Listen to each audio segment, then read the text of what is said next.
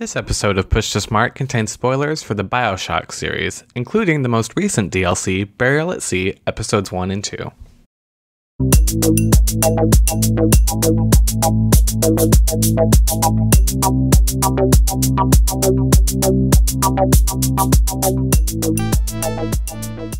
Welcome back to the Push to Smart water cooler, where we are prepared to finally say goodbye to Irrational Games' would-be magnum opus de facto swan song, Bioshock Infinite Burial at Sea. The second part of Burial at Sea puts us in the shoes of Bioshock Infinite's heroine, Elizabeth. Leaving behind her dream of Paris, Elizabeth and the player venture back to Rapture for one final adventure, fraught with just as many twists and turns as the original Bioshock Infinite. Almost as if they have something to prove. Yeah, funny how that works.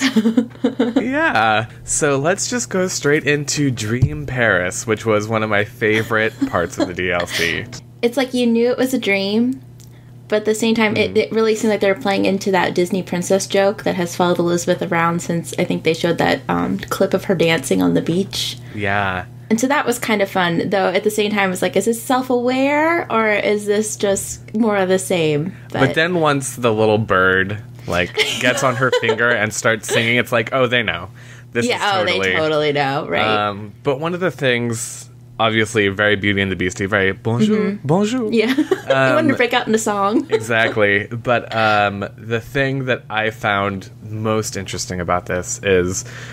You know, we talked about how Elizabeth, most of her knowledge is secondhand, and she equated the Vox Populi revolution with Les Mis, and so a lot of her knowledge of France is obviously from books, and Les Mis in particular, and the little girl she greets during the Dream Paris is named Cosette, which is one of the characters in Les Mis. Yes. Isn't that the more naive one, too? Yes. Maybe they are more self-aware than I gave them credit for. Yeah, I thought that was really cool. And then, obviously, it gets very spooky very quickly. Although I think the little, l'oiseau ou la cage kind of, that was too much, I thought. It was a little... I thought that worked because it was right after the bird lands on her finger, and that's what really cues in, okay, this is definitely a dream sequence. And then you immediately go to that, and you immediately know this is not going somewhere good. Yeah. And it kind of sets the stage for the rest of the episode. But yeah, you get to be Elizabeth, finally. Was it everything you dreamed of? Actually, I really enjoyed it. I was really worried from the trailer they showed us, where they have this kind of dream booker telling her what to do. But that ended up manifesting itself in a way that... still enabled her adventure. I was really worried that it would just be father saving the daughter from beyond the grave, which is what we see in things like Silent Hill 3 and other games that have these female protagonists, but they're still kind of their actions are still pretty much dictated, and the day is still ultimately saved by the father. Yeah. But even though his voice is there constantly, it's more asking these questions so that she has an excuse to tell us, the player, what's going on. So it's she is still the expert here. She's the one that still knows all the crazy particle physics stuff to put the machine together. It's just giving her a diegetic reason to say it out loud instead of that really weird way that superheroes announce everything that they're doing. Yeah. Right. I loved how they continually showed us how knowledgeable Elizabeth was just about everything. Yeah, she was really in control, which was nice. Yeah, Booker would be like, how the hell did you know that? And then she's like, let me tell you about physics, and I can do this, and I can do that. And it was, really cool, and a nice change of pace. And I really actually liked playing as her. I don't know why. It was just really cool, I thought. And at first I was like, oh, you can't be lethal at all because you have this crossbow, and so... because you're a lady, you can't do it. And then they give you a microwave gun, which makes you, explode people. Right. And then I was like, maybe I was wrong. Which I had a little bit of mixed feelings about that. The stealth element, I thought, it was very straightforward, but it really, really worked. And I really liked being able to use the crossbow, with the sound traps and things like that. Yeah. I thought that worked really well. But before you get the microwave gun and you just have an actual gun, there's, this... dialogue she has with the Booker voice in her head about what it means to take a life and how she might not really be prepared to do that. But then once the game like lets you loose after that conversation, you could totally just take the gun and shoot somebody, and there's no repercussions. And it's like, what was the point of that conversation? It reminded me a little bit of, like, Tomb Raider, where she struggles so much to take a life the first time, and then she's like Rambo. Yeah. It's like, glad we got that out of the way. Yeah.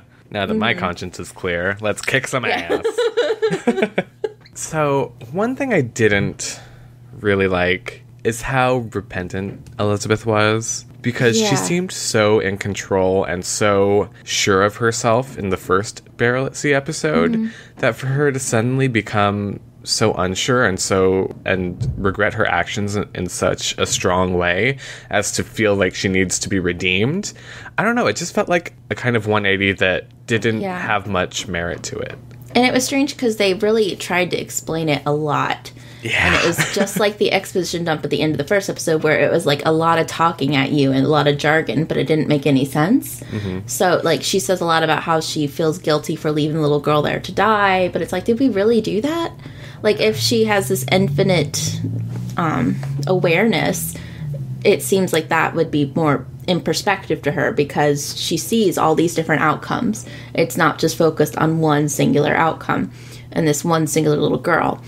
And the way that they also just closed the doors on her felt a lot like it felt cheap, and it really exposed the idea of the doors as a very, very much like a literary or gamey device. Like, this is how we justify... It was cool in Bioshock Infinite in the sense that, like, this is how we justify multiple endings or the game over state.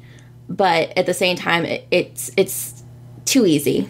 It was used in... Burial at Sea just kind of as a quick fix. Like, we can't really think of a way for her to be in the situation, so door.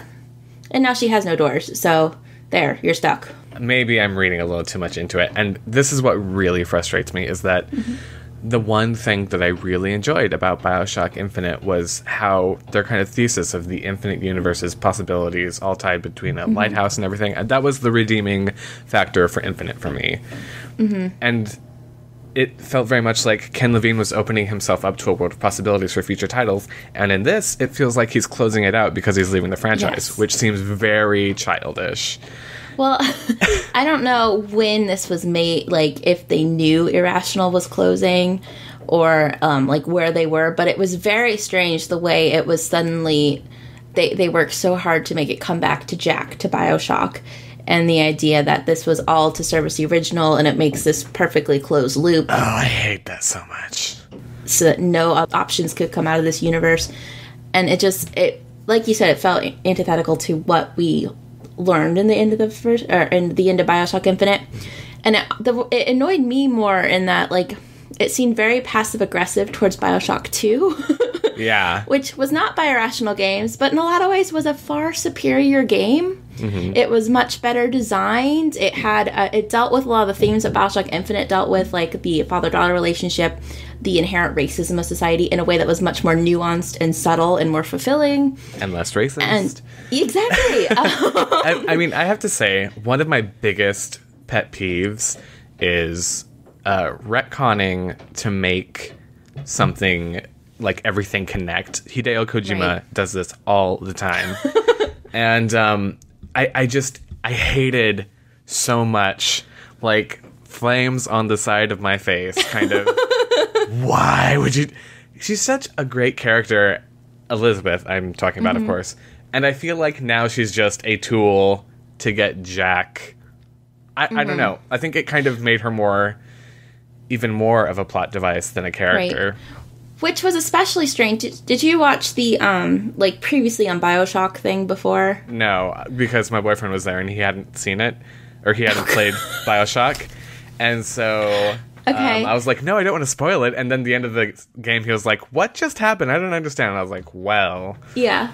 Well, like, both in that and then, of course, the end of the actual DLC, it makes, like, the good ending of Bioshock the only ending, which seems to defeat the entire purpose of the thesis that was proposed at the end of Bioshock Infinite. So it kind of tried to create this, like, uplifting, kind of bittersweet message that Elizabeth was dying to enable Jack, and that Jack would finally break the circle that was, when would it be unbroken, that we heard about so much in the first Bioshock Infinite. But then you could play Bioshock and totally give into the objectivist ideology and bring the splicers to the surface and destroy the world. Like, it didn't work thematically with anything that came beforehand. There was just so much that I disliked about this. I mean, I will say that I loved playing as Elizabeth, and it was great to get back to Rapture. I really hated that Elizabeth has to sacrifice herself so that a man can come in and save everyone. I didn't even think about that. And also, Daisy has to sacrifice herself so a white woman can sacrifice herself so that a white man can fix everything. It was just like God. a matryoshka of, like, problematic sacrifice. Which is hilarious because it really, like, it was so funny playing through that scene with Daisy because it was like this subtext that we criticized for, like, a whole episode. The idea that Daisy and her struggle ultimately service Elizabeth in her coming-of-age story becomes the actual text. I know, and it's just like, it was so obviously backpedaling. Yeah, like, but backpedaling to what? And he was like, oh, I know how to make this better. And it's like, by no. making it the same. Yeah. I was actually playing it, and because my boyfriend knows just how strongly I feel about Daisy, he was like, okay, stop what you're doing. I need to know exactly what you're feeling right now. And I was just kind of like, ugh. I mean, I kind of, in a very shallow way, I like that she has a choice and she's aware of what that means to her, but I also don't buy that shit. I don't buy that Daisy would rise up, and why would she sacrifice herself so that a white woman could... That just seems antithetical to her cause. Yeah. I mean, it was one of those things, like, you're watching... Like, I kind of ruined this for you because I texted you when I was playing, like, hey, Daisy's back! And then you're watching it, it's like, no, stop! Yeah. Like, take it back, because it's like... It was one of those moments where the characters opened their mouth and you heard the writer's voice come through. Yeah. And you knew... And also, why would she trust the Latisse twins? Exactly! Like, it just didn't make any sense. It was so frustrating. It was just like, no, stop. Just pull it back. You can turn back. You're just making it worse. Yeah. That's kind of the name of the game, is just kind of Barrel at Sea Part 2, making it worse. What are you doing? Okay, so we talked about how Elizabeth sacrifices herself. And also, I have to say, for a character who Ken Levine says that he loves so much, she gets the shit beaten out of her a lot. I mean, and not just in-game, but, like, knocked over the head, like, 1 billion times. She almost gets lobotomized, and she dies twice. That's like every transition. It's like, I don't know how to get out of this scene. Let's hit her over the head with something. Exactly. That's your progression is... Yeah. I really did like the lobotomy scene. My toes were curling. Like, I really loved the body horror part to this. That really took it back to the original Bioshock for me. It's like, if you can't get the feel of pre-crisis Rapture, at least get the apocalypse Rapture right. And they totally did with things like... Oh my god. Yeah, I love the Steinman callback. It was just... I was, like, covering half the screen with my hand with, like, my one finger on the pause button. I know. When they had, like, the needle up against, I was like, they're not going to do this. Gosh. They're not going to do that. Yeah. And then when he hits it, I, like, literally yelled. Yeah. I was like, no, it's not going to... It was just bad. And then they bring the little girl out to show, like, in case you don't understand what it looked like here. Yeah. I was a little apprehensive that one of the first areas you go into is, like, a sex shop. So I was like, of course, because you're playing as a woman. But I felt like it still worked really well in the world of Bioshock. And it really went into that body horror and really kind of played in that objectivist toolbox that Bioshock was so good at getting into and making that something that is so horrifying and integrating it into the horror iconography that we're used to in movies and games and things. So I thought that was really good. Another thing that I really liked, the Big Daddy Little Sister. Oh, yeah. Kind of sweet scene where you have to get the Big Daddy out of the way, and they're both kind of scared of each other, and she's like, you two need each other. I don't know. I thought that was very moving in a way. It was... Her view of it was quite bitter, though, because it was the whole thorn in the lion's paw thing, as she says out loud as she's going past it, to call back to her relationship with Songbird, which is established to be quite abusive and detrimental to her. Whereas, like, kind of like you said, like, my view of the Big Daddies has always been kind of sympathetic. Mm-hmm. I mean, once you get past that hurdle when they're super scary in the first game, by the end of it, you really sympathize with them and empathize with them. And I found, like, in the second game, you know, I'd be walking. I think there's one part where you're walking outside and you look in and you see there's a big daddy fighting off splicers with a little sister hanging off of him. Mm-hmm. And I remember, like, looking at him like, you go, guy. Yeah, I'm with you. I know what you're feeling. Mm-hmm. But it was like, you don't really have that. Or rather, I should say, I still have that. And so that connection didn't really work for me in connecting it to the songbird for Elizabeth. Yeah. Because I was still very empathetic to my big daddies. But, and then I guess I don't know if we should talk about Suchong here. Oh, God. And all yep. I realized that it's supposed to be set, you know, in the olden days. But it's like, it's not really like olden days. It's like olden day Hollywood movie version of. Yeah. Oh my God. And when they started calling him the Slant, I was just like, what? You can't do this. I don't know where else to put this, but I was really angry that they made us listen to the Would You Kindly Break the Puppy's Neck audio diary again. I don't remember that. I don't think I listened to that. I found it again. It was in the original Bioshock, I think. Either or Bioshock 2. And then I found it again in one of the cells in Suchong's office. Yeah. It was like, really? It was so great we had to do it twice. Yeah. Like, that's kind of my thoughts towards Bioshock Infinite in, you know, a single sound. Yeah. Well, is there anything you want to say goodbye to Bioshock Infinite forever? Good riddance. No, I don't know. I don't know. It's the thing is, like, the stuff that I did like about Bioshock Infinite has been ruined by this DLC. So it's like, what do I like about Bioshock Infinite? Nothing. You leave me with nothing. Like, I was seeing comments on, like, Twitter and Tumblr, like, this ruined Bioshock Infinite, and it's like, hey, Bioshock Infinite did a fine enough job of doing that on its own. So that does it for Bioshock Infinite forever. We're done. They're not going to make any more. We're good. Maybe we'll check out the next game. We probably will. Because Bioshock does this to us. But we have, obviously, very strong opinions. We would love to hear your very strong opinions. Thoughtfully worded. Please don't hate us. In the comment section of our video. Please also, if you like what you hear, or at least interested in what we say, subscribe to our videos, keep up with us, and look forward to our next episode, which is going to be awesome, but we don't know what it is. Look at that poodle. That poodle is the best part of the game. You go, poodle. Ken Levine can never ruin you.